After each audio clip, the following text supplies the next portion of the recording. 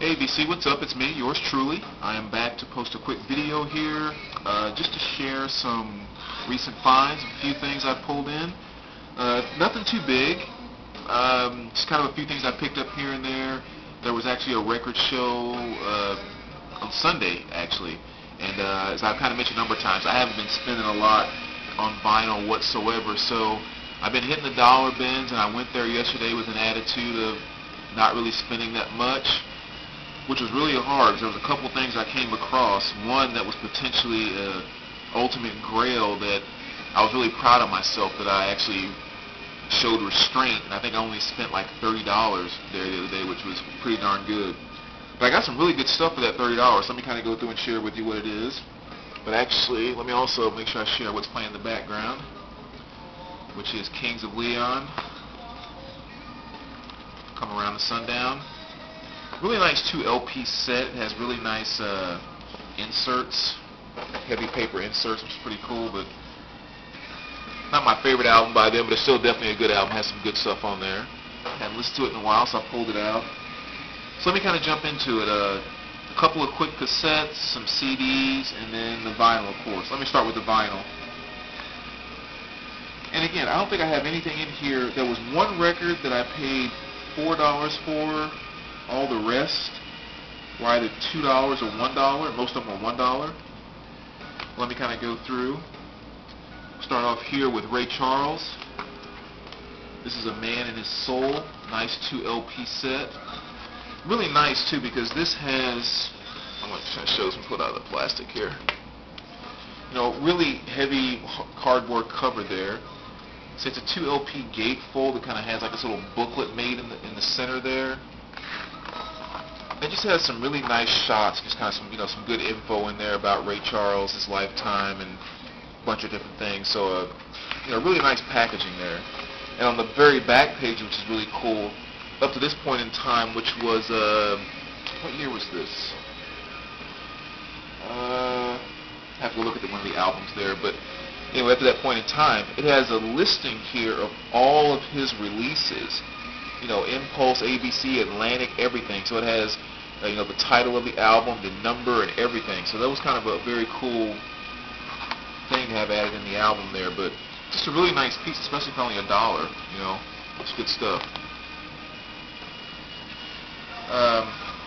Here we got the Guess Who, number 10.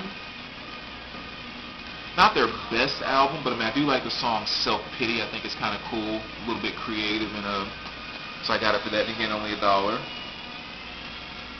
Another really good find was Motown, 25 #1 hits from 25 years. And it's basically just kind of like, just what it says, it's just kind of 25 of the greatest hits from Motown. I mean, every single song on here is fantastic. And of course, it's just your Marvin Gaye, Four Tops, Temptations, Jackson 5.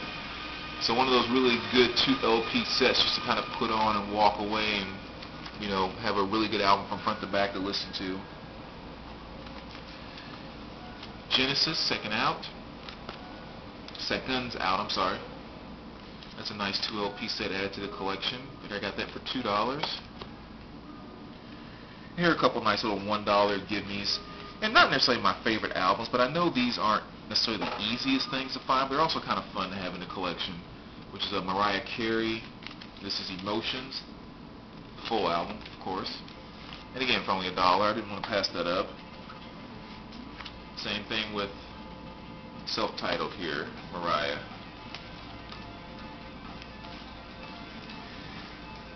Then we have a 12-inch of, this goes like this, When Doves Cry.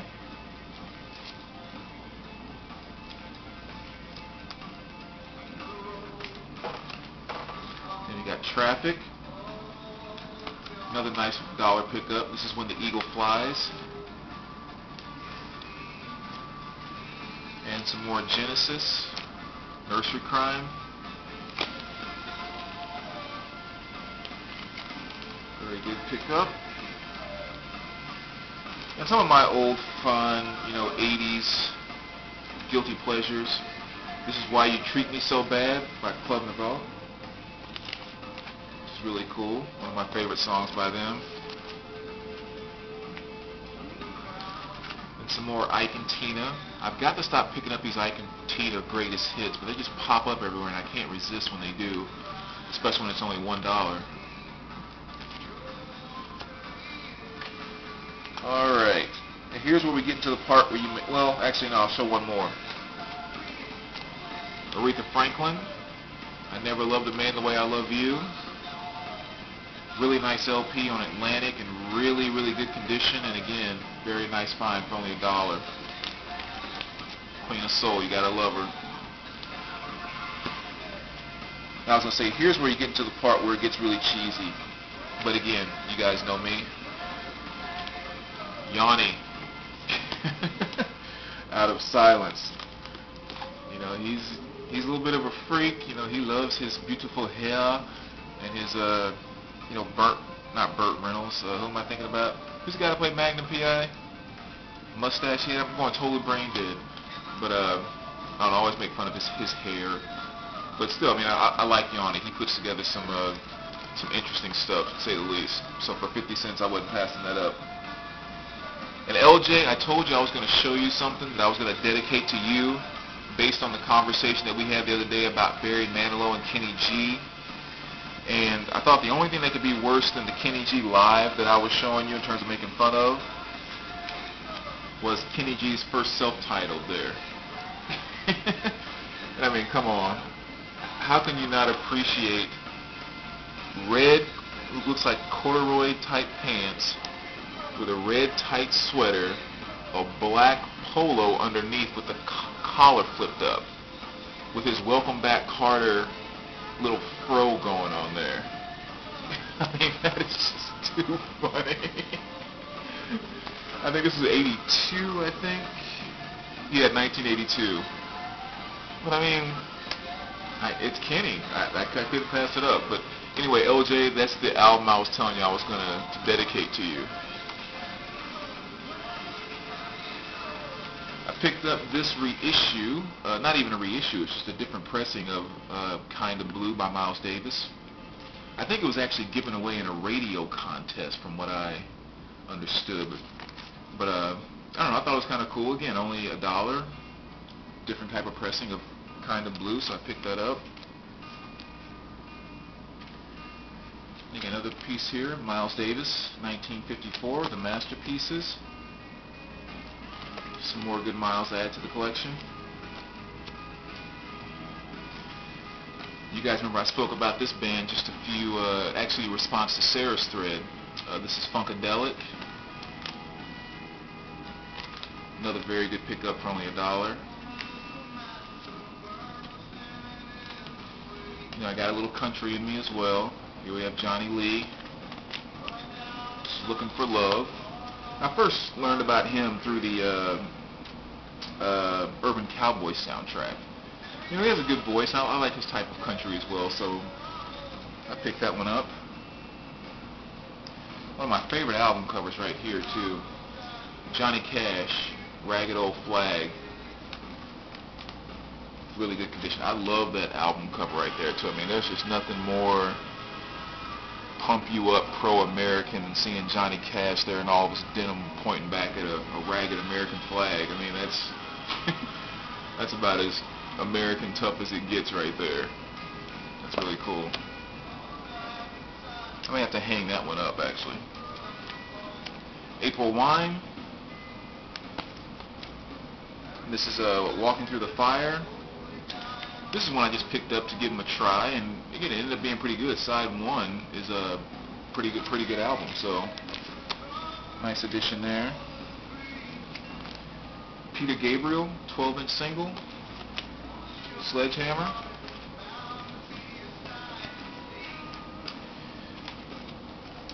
And this is Night Noise, Something of Time. This is just kind of like some, I don't know, contemporary jazz type stuff. And here's one you'll probably appreciate. Billy, Mr. Crayoni. So I know we've spoke about this album a number of times, but I found a copy of Light of Day. Joan Jett. Really cool find. And then also going back to some more of the 80s soundtracks, which I love so much. One of my favorite movies from the 80s too, Gotcha. I don't know if you guys remember that movie or not, but I love it to death. Right there. With my girl, is her name Linda, what's her name? She's the same one from Vision Quest. And she was so hot in this movie, without question. Alright, and those are the vinyl that I picked up. And got a couple cassettes here. Again, got these for, I think these were 50 cents each. Public Enemy, Apocalypse 91, The Enemy Strikes Black. And this has the song Can't Trust It on there, which is a very, very good track. I thought there was something else on there that was pretty good too. Oh, Shut 'Em Down, that's what it was. Then I also got a copy of Megadeth's Countdown to Extinction. So I did have this on, or I do have it on vinyl and CD, so it's nice to pick it up on cassette. And I think the CDs is where I really scored big, because 2 of these CDs I got for $2 each, and all the rest were a quarter a piece. 25 cents, no, I'm sorry, 50 cents a piece. So for $2, I got the sealed copy of Iron Maiden, Power Slave, which I already have this CD, so I'm actually going to make a video maybe tomorrow, if not tonight, just showing some of the stuff I have for trade to see if anyone wants some of the stuff I have just kind of sitting here that I need to, you know, just kind of trade or sell or whatnot. I prefer to kind of do some trade with people here in the VC because I don't get to do that too often. Same thing with this here, Ozzy Osbourne. That's No More Tears. Another good pickup for 50 cents. That's something I'm going to be trading. Sorry, start the record over there. Now these are the ones I'm actually going to keep. Iron Maiden, Peace of Mind. Again, sealed, only $2, so that was a good find. Rod Stewart, If We Fall in Love Tonight, just kind of some greatest hits stuff. Start this back over. Rush, retrospective. This is 1981 to 1987. Outkast, Stankonia, never pronounced that right. Again, another good 50-cent find. Ja Rule, 336. Madonna's Like a Prayer. Liz Phair. And Tina Turner. And I think I showed this last video actually, but anyway, Detroit Rock City soundtrack.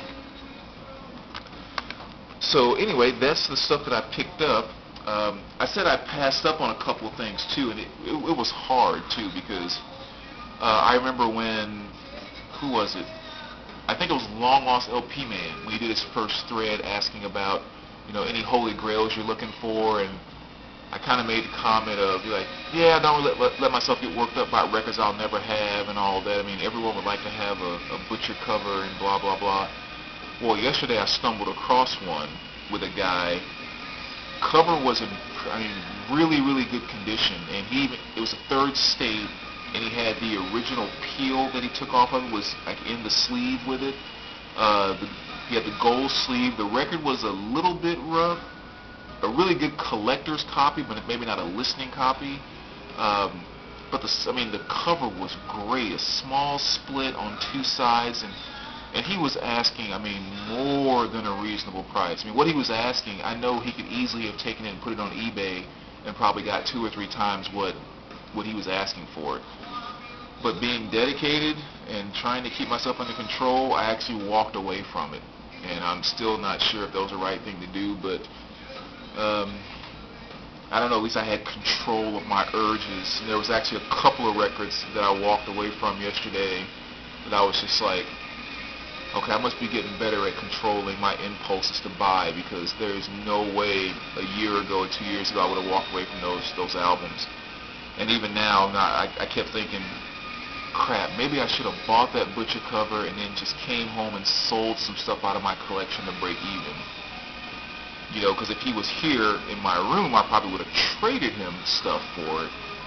And like I said, that thought process didn't even cross my mind at the time. But anyway, like I said, I'm still proud of myself for being able to actually walk away from something that I really, really wanted. So that means I'm getting my buying habits under control a little better. But anyway, I will come back pretty soon, guys. Like I said, probably tonight or tomorrow.